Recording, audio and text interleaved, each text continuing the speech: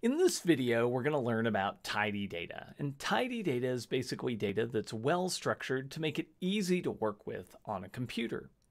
And that means that if you collect your data in a tidy way, it'll make it much easier to analyze later on.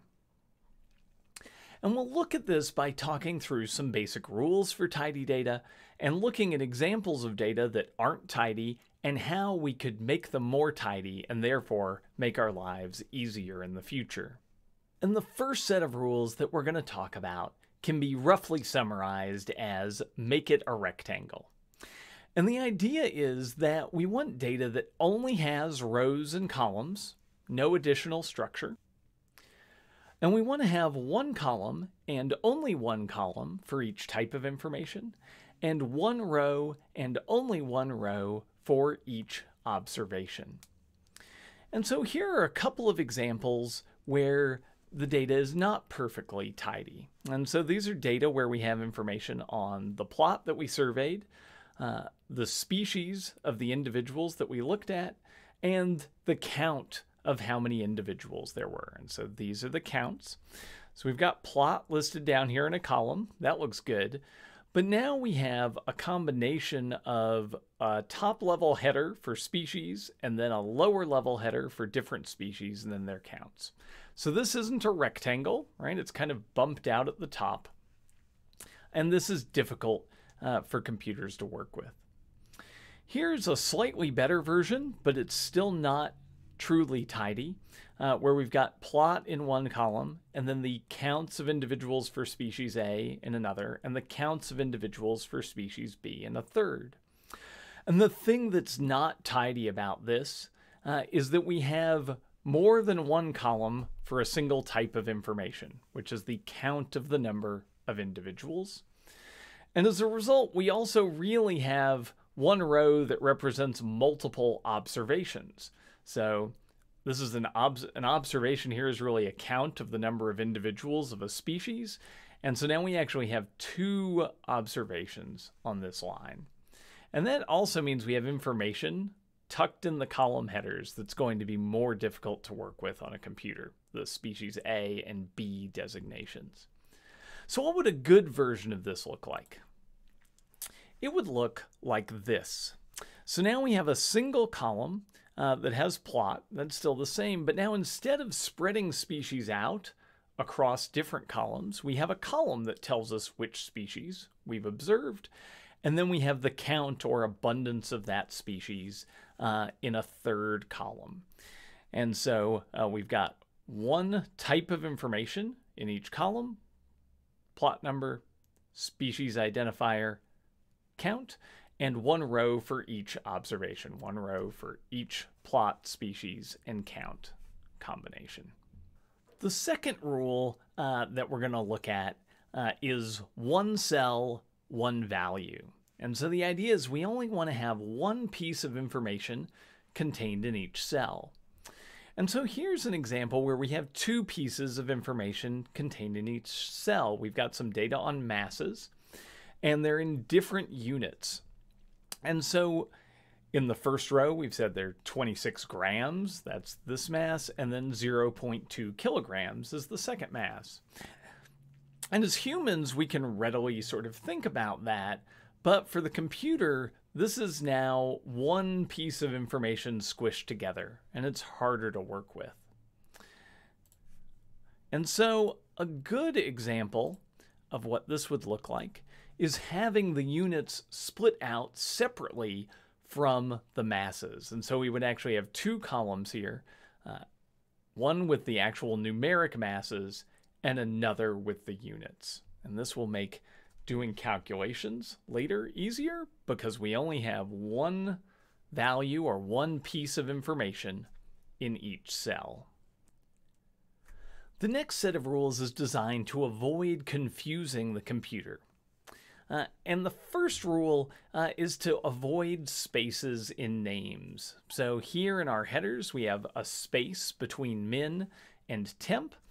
Spaces in computing are typically used to separate values from one another, separate commands from one another, and so spaces can cause issues.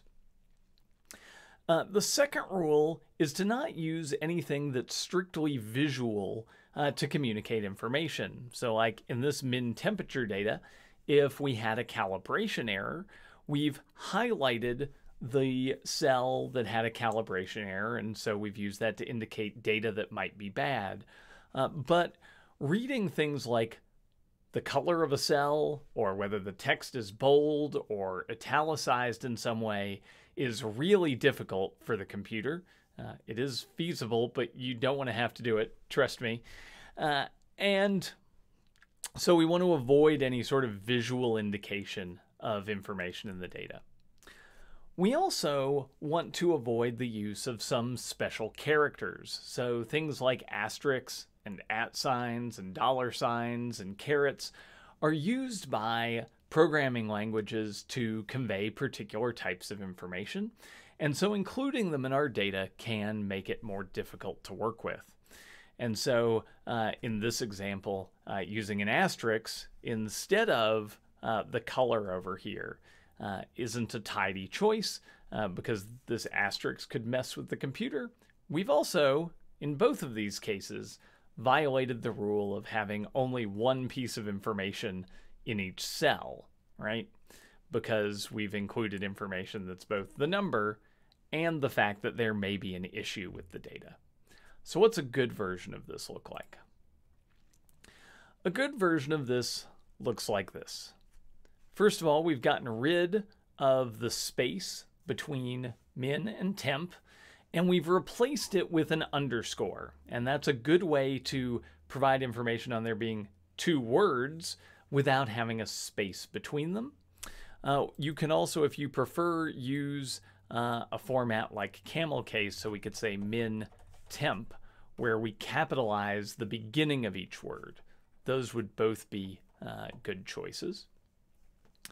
And then we have our temperatures in one column, and the way we've stored that other information that we had was to create a separate column for calibration error, and it is 0 when there's no calibration error, and we have the value of 1 if there is a calibration error. And that allows us to easily filter our data later on to throw out data with calibration errors that we might not want to analyze. The next set of rules is to be clear and be consistent. And this includes a variety of things, including using meaningful names. They should be short, but meaningful and easy to understand from reading them. Being consistent in the use of things like names, abbreviations, capitalizations, always writing things in exactly the same way everywhere in your data. Using good null values that clearly indicate that something is null, and we'll generally focus on the use of NA as a null value during this class. And finally, writing dates in a consistent way that's easy to analyze. And one version of that is the 4-digit year, a dash, the 2-digit month, a dash, and then the 2-digit day. Or you could separate those year, month, and day out into separate columns. So let's look at an example where the data is not particularly tidy here. The first thing that's wrong is our headers. We can kind of infer that D is supposed to be date, S is supposed to be species, and A is supposed to be, well, I'm not entirely sure, maybe abundance, but it could be something else, so it's difficult to say. Here's a tidier version of that data. First, we've made the column names more descriptive, so date, species, abundance, those are both short but easy to understand. The dates are then all stored in a consistent format, and this is the standard, the ISO standard for how you do this, which is year, month, day. We made the species names consistent as well, so everything is capitalized in exactly the same way, and we've used NA in place of other null values. The next rule is to use separate tables for distinct categories of data. So just like we only want one value in each cell, and we only want one observation in each row, we also only want one general category of data in each table. And the reason for that is that it allows us to avoid large amounts of duplication that can be difficult if we need to go back and change something later. And so here's an example of a not particularly tidy single table version of a data set. It looks great in all the other ways that we've described so far. We've got a column for the family, a column for the genus, and a column for the species. And then we have a column with information on the plot on which that species was captured, and a column on how many individuals of that species there were. And what we can see is if we look, we have these large chunks of totally duplicated information, right? This is a single species, it's Dipodomys spectabilis, and so it's always going to have the same family and genus to match up with this species name. And the same thing here again for Dipodomys ordii. So a two-table version of this data set that's considered to be tidier would look like this. We have one table that has the category of data, which is these individual observations, so the counts of each species on each plot. But instead of having the full taxonomic information, we replace that with a single column, which is a species ID. And a common way to do that is with 2 characters of the genus followed by 2 characters of the species. And so we have now a single value, DISP, for Dipodomys spectabilis, along with the plot and abundance information.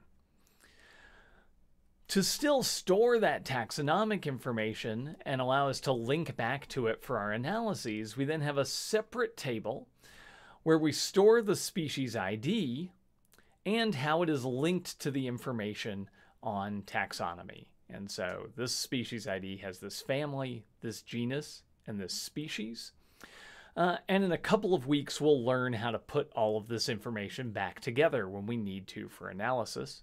One important thing to note here is that while I've put these 2 tables in the same spreadsheet so that I can show it to you visually, we would want these to be in separate spreadsheets or in separate files so that we would follow the keep it a rectangle rule, because right now it's 2 rectangles and we only want 1 rectangle.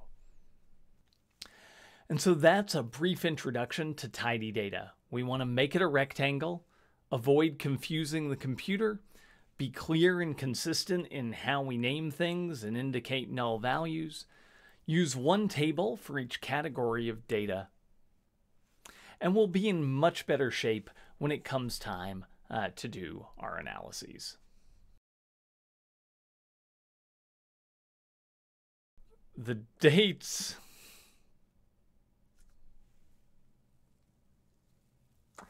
The dates all got converted by Excel into the wrong format. Gone!